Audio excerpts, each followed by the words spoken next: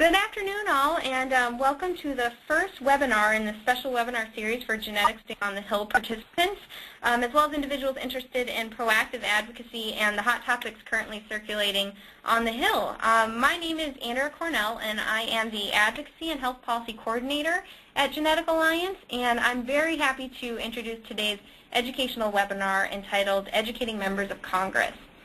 Today's program will be broken primarily into three parts.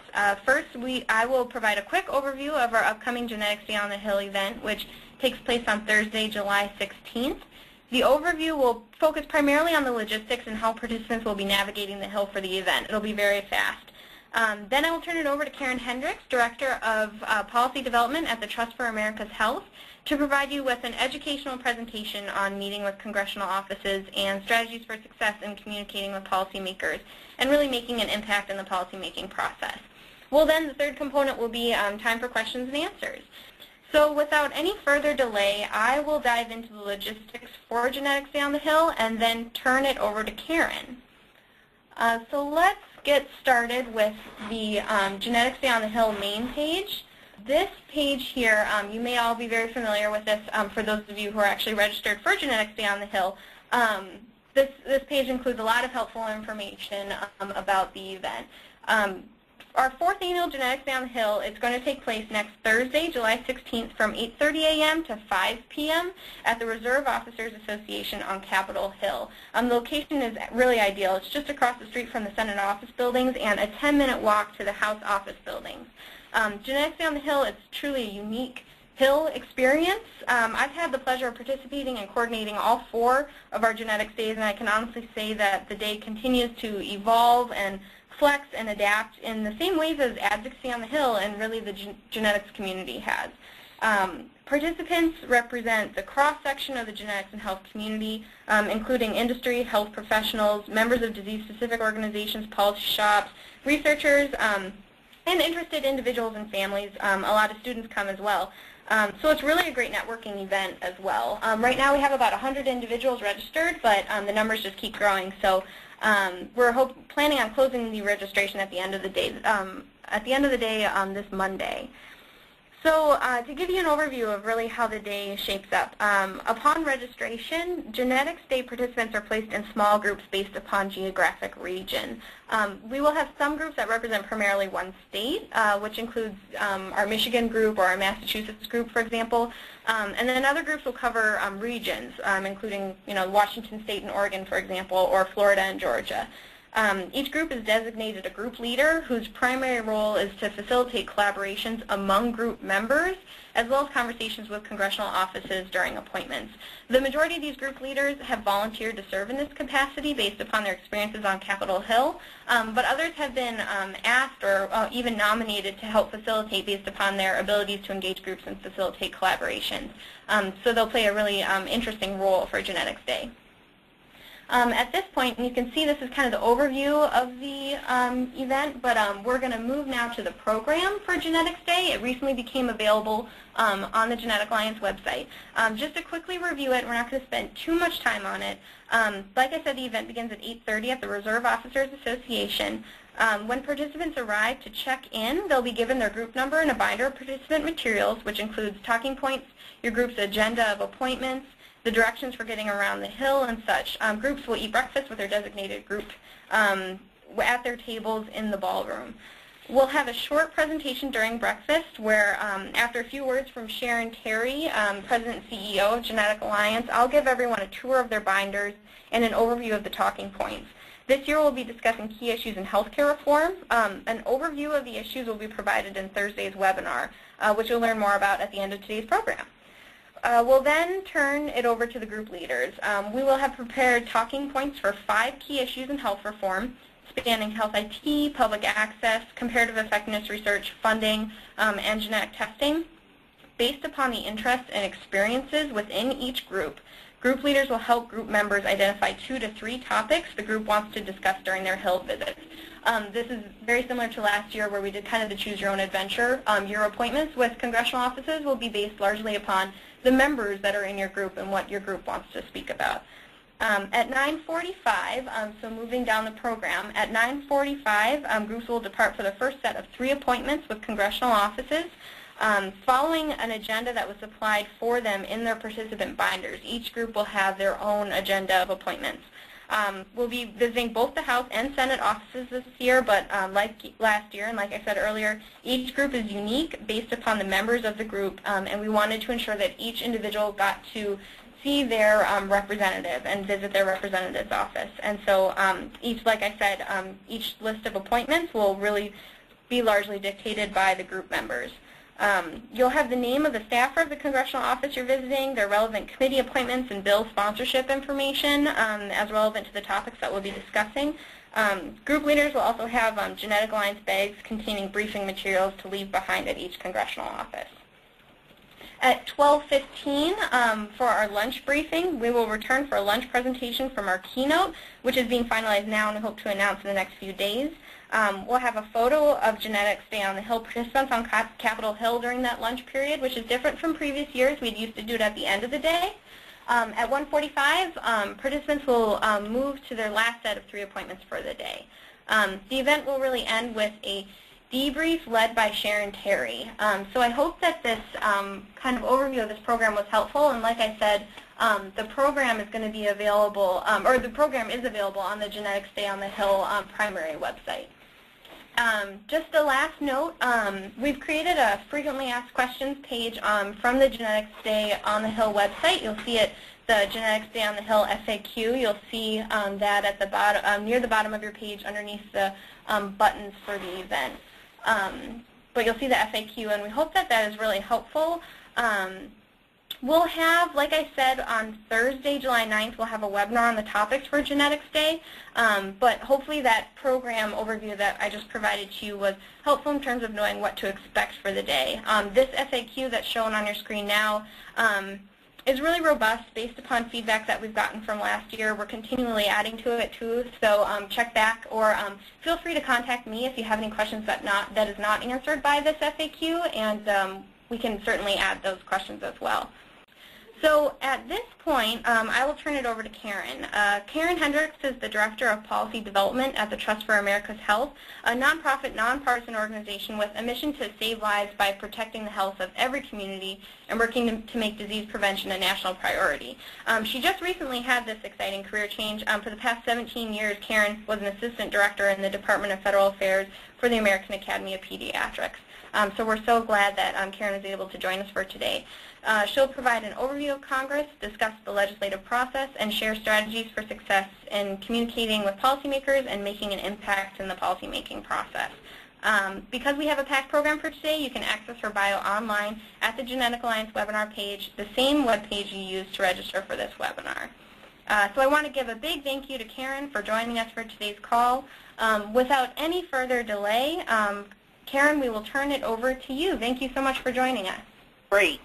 And thanks to all of you for the invitation once again. As was just stated, I've been in this new capacity for a little less than a week. So I'm trying to get used to the phone system and the computers, so do bear with me. What I thought I would first do is give a quick overview of the climate in D.C. and what you will see next week when you arrive, and a little bit about the advocacy tools. And I often start with this slide. It doesn't seem to matter in either administration whether it's the duck and cover clearly is the same principle. And keeping in mind that as constituents, and you are all constituents from your representative states, you really do present what is the real world, and then everything else is not the real world at the Capitol. A lot has changed, at least from the administration's perspective, as we well know. And the trials and tribulations, as indicated in this particular slide from past presidents, says a whole lot. This administration has what I call a series of mega issues plus one. As you can well see, and you know from, all of us know from personal experience, there's growing unemployment. We've gone through and are still continuing to go through an economic bailout that the administration has taken leadership on.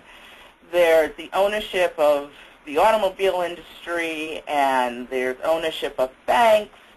Hopefully there will be health care reform at some point before the end of this year. Next week starts a Supreme Court nominee, and and climate change, energy issues. So the plate has been very full, inclusive of health care reform. And let us not forget that we really do have one real-life disaster that has been put upon us with H1N1, the so-called swine flu, but I'm trying not to use that word because if in fact there's a vaccine, we don't want to call it the swine flu vaccine. If any of you, and I'm not sure any of you are old enough to remember the 1976 swine flu vaccine, that didn't go so well. So the H1N1 pandemic at this point is a huge issue for this administration and for all discussions on prevention. So with that as a backdrop, and looking at the 111th Congress, this is its first session, and there are 2 sessions for every Congress, in about 30 seconds, we will have the 58th Democrat, I was about to say Senator Biden, but now Vice President Biden is sitting in the chair getting ready to swear in Al Franken, who will make the 58th Democrat, and the 2 independents, as we all know, have voted with the Democrats for the most part, so that ratio was now 60 to 40. But in reality, because 2 members of the Senate, Senators Byrd and Kennedy, have been out, I should say, on a bill passed many years ago on family leave because they've both been very ill, that ratio is really 58 Democrats. On the House side, while these numbers are pretty far apart, reasonably speaking, none of us should stay very excited about that. In typical transition years, which are the off-year elections, which will be held in 2010, the party in the majority usually loses seats. And when you have the majority party as Democrats in the White House and in the House and Senate, the probability of those numbers staying at 255 to 178, you should see a pickup in Republicans. That's normally how it has gone. We now do have the 10th new senator, no longer Senator-elect Franken. I'm trying to do 2 things, look at the TV and talk to you. So we now do have officially a full complement in the Senate. The House and Senate leadership has remained the same over the last, this second session, this second Congress, so the 110th and now the 111th. So if any of you are from Nevada or Kentucky, California, the San Francisco area, or Ohio, and you're planning to visit your congressional delegations, it will be very important to make sure you visit with the leadership as well. As noted, the Democrats are in the majority in both the House and the Senate. What makes that important is that they determine what the congressional agenda will be and what the schedule will be. So they'll determine when bills go to the House and bills go to the Senate floor. But however, I still maintain that the most important thing is bipartisanship and bipartisan cooperation. And this is probably the fifth year I have used this line, and nothing has changed. There is not a good deal of bipartisanship going on. In essence, it's just not so good. And that really will bear out as you look at health care reform in particular. The makeup of this Congress has remained in its breakdown for race and ethnicity has remained the same. However, the most notable is the increase in the number of women in the House and women in the Senate. This is at a historic proportion. And from what we're hearing, there will probably be some more women who will be running in 2010, something I would encourage all of us to think about. In thinking about health care for just a moment and looking at Congress, rest assured, with this number of physicians in the House and the 2 in the Senate, there are not a lot of experts, shall we say, on the provision of health care, let alone health reform. It is this handful out of 535 total members of the House and the Senate, and probably, 2 to 3 handfuls of congressional staff that may have some degree of medical and or health and health prevention expertise. So if any of you here too are going to the states of these members, this will be most important for you. The 111th Congress, the key committees that are dealing with health and health care reform are on the Senate side, the Health Committee, Health, Education, Labor, and Pensions, and many of you who participated in the work on the GINA bill last year and the years before that are most familiar with the Health Committee. The one notable difference, as mentioned, is on health reform, Senator Chris Dodd from Connecticut is the acting chair. Why that becomes important is Chris Dodd has a really tough race coming up in 2010, and hopefully he will not get too distracted as the months go by, and another reason of trying to push the Senate and push the House to move forward. As in the Senate and also in the House, there are 2 major committees of jurisdiction. The so-called authorizing committees, so that's Energy and Commerce and the Health Committee, and then the Tax Writing Committee, Finance and Ways and Means on the House side. Just so that all of you are aware, the draft proposals, if you're not, the draft proposals on health reform for the House and the Senate are winding their way through to review and comment both by members and their staff as well as the external community. What is most notable about that, if any of you saw yesterday the Monday Washington Post, there was an article on the front page, top of the fold, that approximately $1.4 million a day is being spent on lobbying on health reform. For most of us in the not-for-profit, the nonprofit community, we can't compete with those big dollars. So you really do have a very important role to play as advocates and constituents. While health reform is one of both the mega issues and something that needs to be tackled with sooner rather than later, there have been a few key successes in this Congress thus far. and only one of them has a true, well, actually two, the child health insurance and the family smoking prevention are truly bipartisan bills. The economic bailout bill, not so great there. And who knows what will happen with health care and health care reform, but at least the debate has begun there.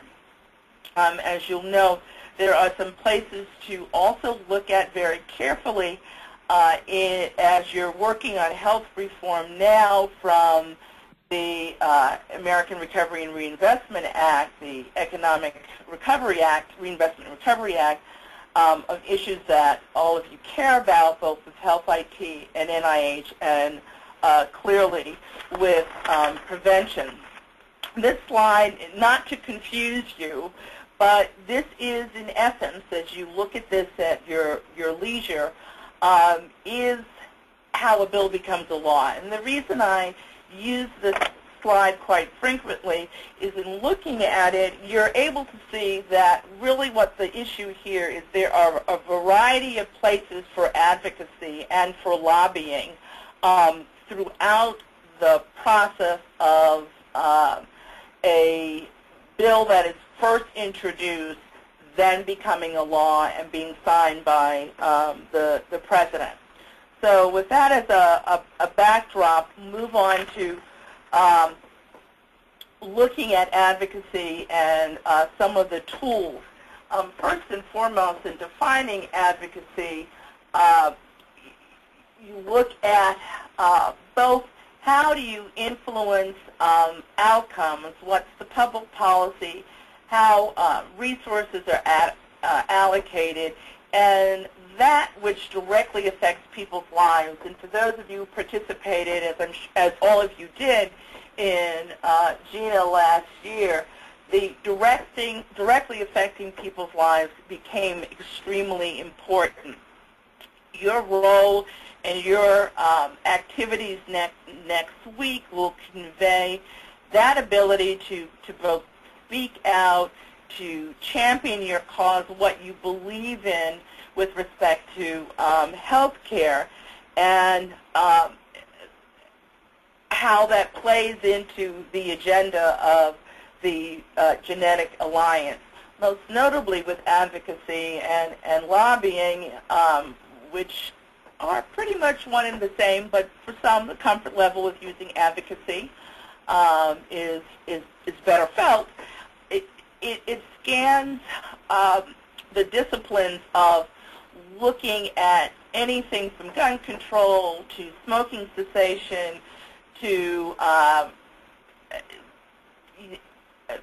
talking about the stoplight or a street light on the corner.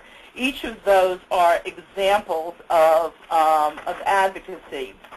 I'm not going to spend a lot of time on what are the, going through the 10 nodes of advocacy, this first slide and the second slide, because that really will be covered. But as we move through the remainder of the slides, but more to note that if you need a quick refresher before next week, think about some of these principles, what you need to know, and what you'll also experience in your preparation for going to the Hill next week and what follows after that.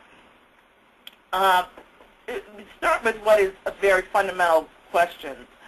Why policymakers want to hear from you, why policymakers want to hear for us.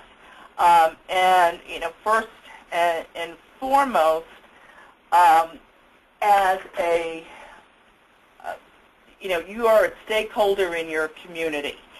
You're a constituent, and obviously, most obvious is that you are a voter. All of you come to the table with a certain degree of rather extensive expertise and personal experience that you can share related to genetics.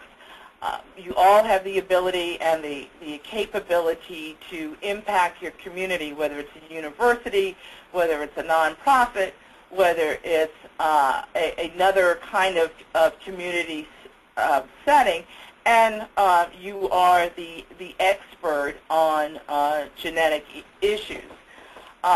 Policymakers also want to know the facts. They want reliable information. They want short, pithy points that they're able to use in their remarks on the House or the Senate floor. They want stories of your experiences, how that will fold into health care and health care reform, what's your position on the issue, and you will learn a lot more about that on Thursday in the second webinar. You have a personal message that you can provide, which is critical. And you'll see that there really are sort of threads here of the personal, but keeping that factual. I can say in the 6 days that I have been here, the number of calls on health reform has been extraordinary. There is a belief that we have the facts at the Trust for America's Health, and we happen to have a great deal of the facts related to prevention and wellness, and that we saw played out again with and continuing with the Genetic Alliance. There are a variety of advocacy tools, and primarily we're going to focus on the face-to-face meeting, the visit that you'll have next week. But as things in the process move forward, there are going to be phone calls you can make, letters you can write, both individually and as part of coalitions, emails to send, again, as constituents. The presentation of testimony, something that I must say Sharon, as president of the Genetic Alliance, has done a great deal of, and the participation in advisory groups as well, another important component and tool in building relationships. There's also the other side of the coin, not only building the relationship, but how do you raise awareness? More of the external of op-eds, letters to the editor of newspapers and magazines, press conferences that you can hold, and all of those will, for you, focus next week on what you can do. But you're really looking at how do you communicate that message.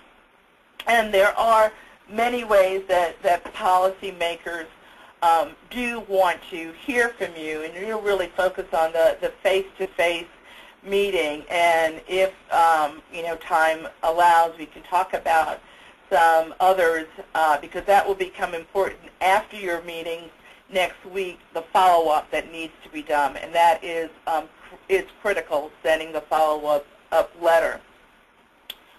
In communicating your message, the first question to consider is, what is the timing? How does that need to be part of your strategy?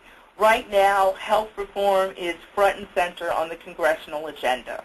So the timing is very good.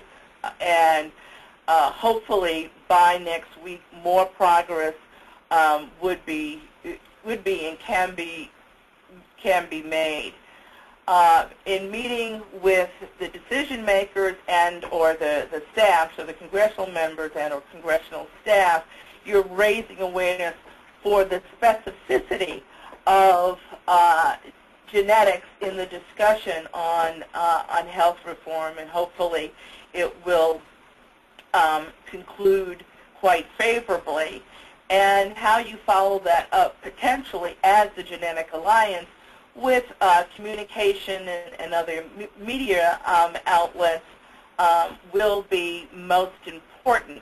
People will know that you're going to be on the Hill. So the possibility of responding to the media is very important. And if you're bringing forward principles and you have those principles that you'll all utilize, and you'll see that in a latter slide, and you'll hear about that on Thursday, it will be important to be prepared if that issue of genetics and health reform meld into the popular media.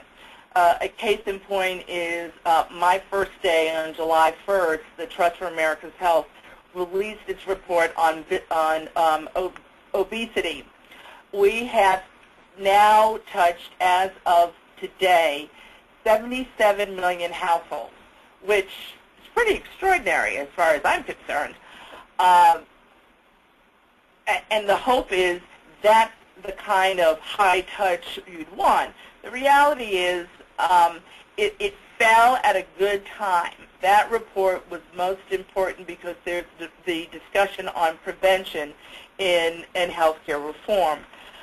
In meeting with your policy makers and your congressional delegation, you want to build up a relationship. Since this is not interactive, I can't ask the usual question that I pose: is this your first time on the Hill?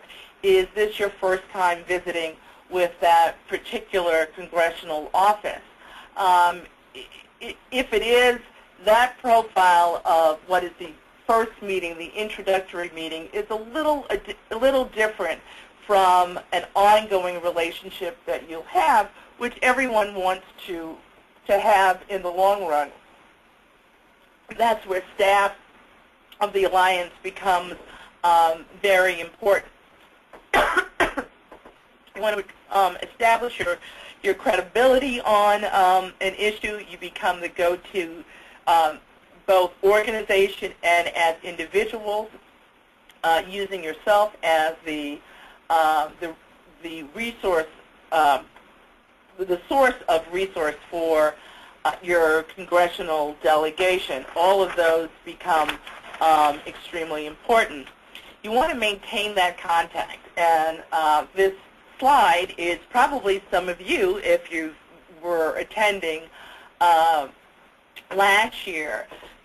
We've already talked about the strategy of the timing, and you really utilizing that to your advantage in maintaining an ongoing contact. Next week is just one of what will be several meetings and follow-up and letters that you'll write. If there, as I understood from the opening of the presentation, some of you will be in a group, think through how you will plan your presentation. That can be as little as 2 minutes to as much as 30 minutes with the staff or with the member of Congress. Just try and stay on the topic, focus on one issue. You're really bringing the issue to life. You're bringing a potential solution to the front and center to the members of Congress. Hopefully, all of you will have what is bullet number 3 in your meetings next week. It's possible responses to going up to the Hill with your talking points, which is, oh, I agree, this is great. How do I get a hold of you?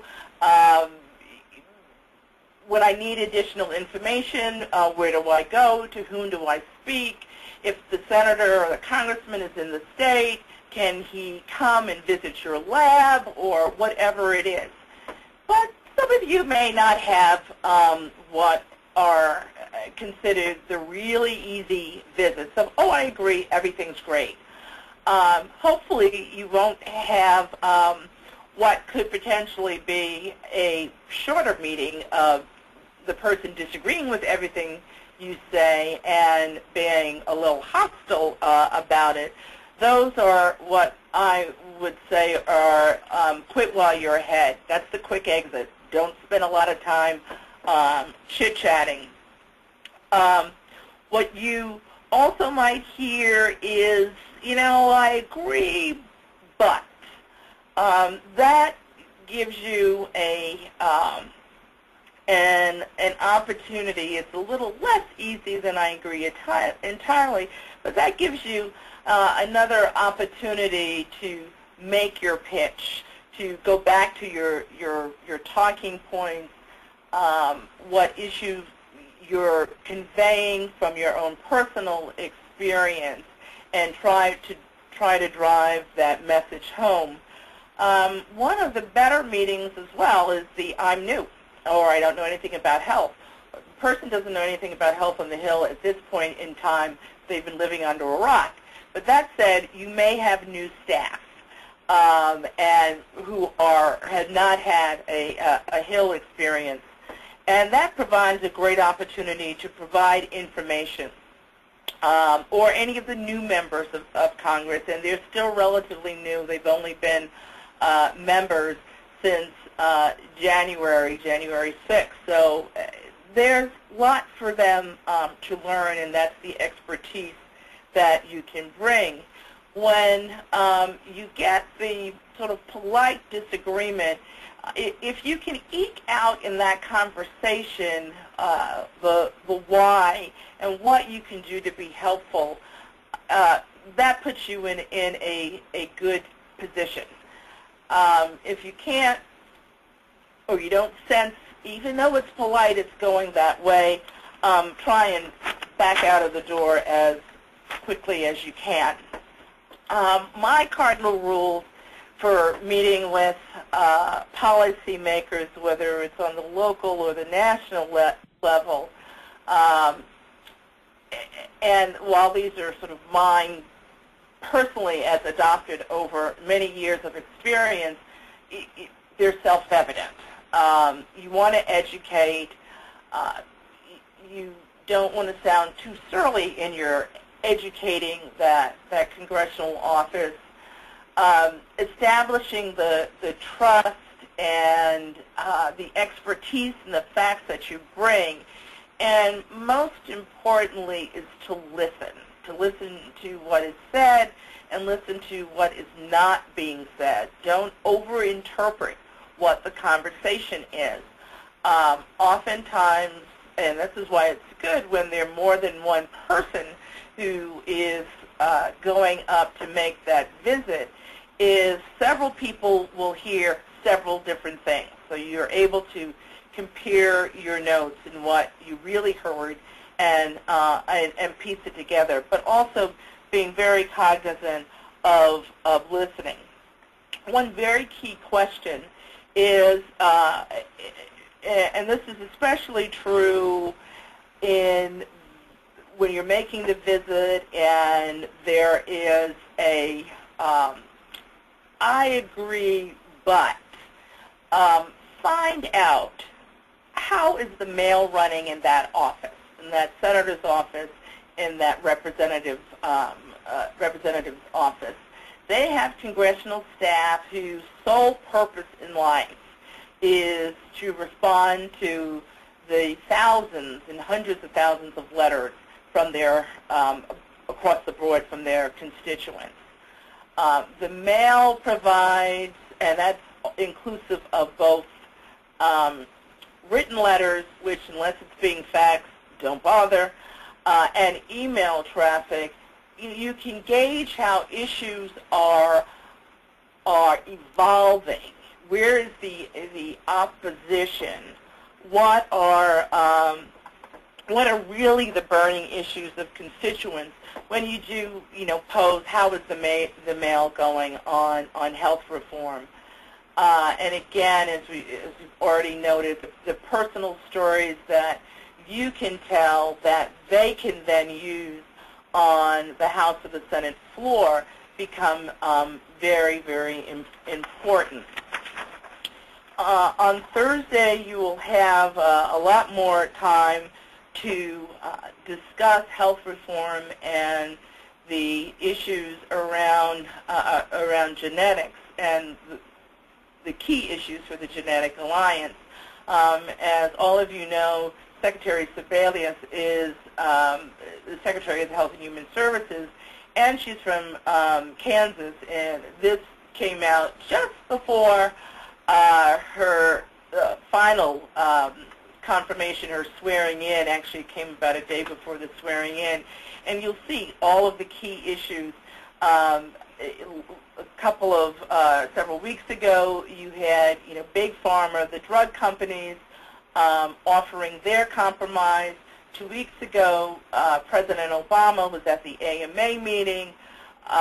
The hospitals are supposed to, through Vice President Biden, announce how they're going to contribute to whatever the health reform proposal will be. But all of those are the key issues. Then, of course, you have what are the key principles for health reform that the President has been articulating since last year in the campaign. How you take these principles and measure them against what are the key issues for the Genetic Alliance, and the activities that you're going to be engaged in will be very important. And as important as focusing on how the House and Senate plans, as they continue to evolve, and how you continue to have input, measuring up what your activities, what your concerns are with the issues that you bring forward, from genetic discrimination to genetic testing, newborn screening, and one of the mega issues that there's not been a lot of chatter about recently is on health IT. How all that measures with the President's portability, your choice of plans, the improvement of safety and quality of the care, let alone health disparities, prevention, and wellness, is extremely important. So in the minutes that we have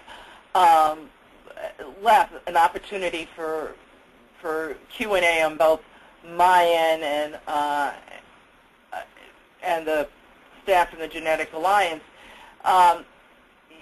This is an extraordinary opportunity that all of you will have. Advocating, bringing your issue to the Hill, which is very specific and in part unique, as it's unique for ensuring that children are in the mix, how prevention and wellness are, and public health are folded into any plan. So taking that opportunity next week, making sure you follow up, that is the thank you note. Put on your gloves and write your thank you note, is extremely important. It gives you another opportunity to follow up, to provide expertise in a short and pithy way, something on paper that staff can use. And, as this final slide indicates, if no one else does it, you've got to do it. So with that, I will look for questions. Okay, great, Karen. That was really excellent. I always love seeing the pictures of previous Genetics Day on the Hills in your slides too. That was really fun to see. Yeah, this is great. That was a very informative presentation. And during your presentation, we had a few questions submitted from the audience. I'm just real fast going to hammer through Genetics Day on the Hill, real specific questions, and then we've got a couple for you, Karen, that your advice and input will be really crucial on. First, we received a question, can we bring copies of our organization's materials to Genetics Day on the Hill? The short answer is yes. We'll allow each organization to bring one material, a brochure, a one-pager to Genetics Day on the Hill to include in the briefing packets that we leave with offices at the end of each visit, and also if you'd like to hand them out to interested individuals and participants at Genetics Day on the Hill there. We will not collect these beforehand, though. You'll have to bring the copies and put them in your briefing packets if you want to distribute them. We do really want, this day is all about the collective voice, the we, so it's really not about our own special interests in our organizations, but we do recognize that this is a crucial networking event for you in developing novel partnerships in the in advocacy, and so we're really excited to provide that opportunity for you. But we will not have, for example, a table at Genetics Day on the Hill where you can put your materials out. Those will be for your own distribution as you see fit. Another question that we received, will there be internet access at the meeting, and will people be able to view the meeting from virtually, I guess? The answers really are we will not supply internet access at the meeting, so if you require internet access, please just let me know. It's something we can coordinate with the group beforehand, but it's something we'll have to coordinate together. The actually participating virtually in the meeting, we will not be able to provide, just based upon the collaborations and conversations going on, we're not going to be able to videotape anything because we're going to really want to kind of provide that platform for really free, unfettered thought or surrounding these issues. So we will not have direct video access to Genetics Day on the Hill. However, we will have people blogging and twittering from Genetics Day on the Hill. So just keep that in mind if you want to kind of share in the energy in that sense. And then finally, will you have information about committee appointments at Genetics Day on the Hill? I apologize if I hammered through that pretty fast at the beginning of the presentation. You will have information about the committees and about the committees that each member of Congress belongs to, as well as their sponsorship of various bills that we're interested in. So that's just a real quick and dirty of a couple of the questions that have been coming in specific to Genetics Day on the Hill. So Karen, I'm going to ask you one question that was really interesting, and I think your input will be really helpful. I guess there's concern that I guess staffers are sick of hearing about health reform, and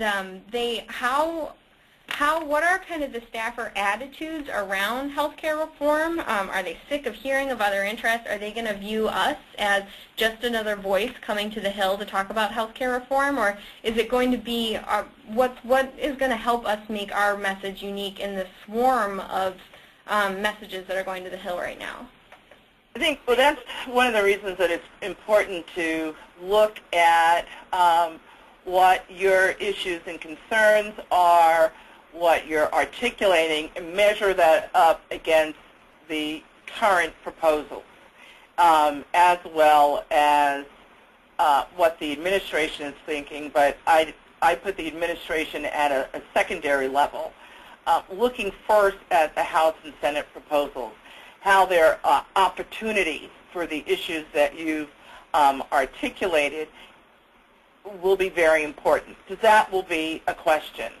Hill staff, let's face it, this has been going on since late January, and truth be known, it's been going on since the beginning of the campaign season in 2007, 2008. If we really want to go back, we can go back to 1993, 94, and that great experience that many of us had.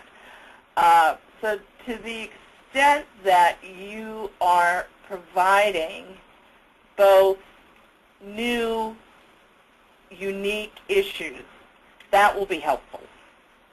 And in making the Hill appointments, however that's being done, whether it's being done by the Genetic Alliance or it's being done by individuals, I would hit upon that. This is something that you've probably not thought about, and we want to spend 5 minutes with you. We'll leave you some paper if you've got questions so that it's on their radar screen. Because I'm not certain that, similar to how research plays out overall in healthcare reform, not a lot of chatter, but a little bit here and there on medical liability. You hear some of that as a distraction.